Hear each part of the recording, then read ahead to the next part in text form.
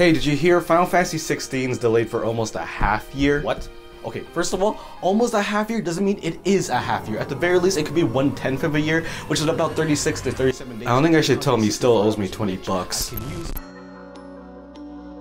Delays are not that rare during the pandemic, especially for video games. Currently, Final Fantasy 16 is delayed for almost 6 months, which producer Naoki Yoshida addressed in a tweet yesterday. In a long and sincere message, Yoshida apologizes for not keeping his promise on more information about Final Fantasy 16. In response to COVID-19, he allowed his staff to complete their tasks from home, unfortunately leading to hampered communication, which then led to delays or cancellations of certain game assets from their outsourced partners.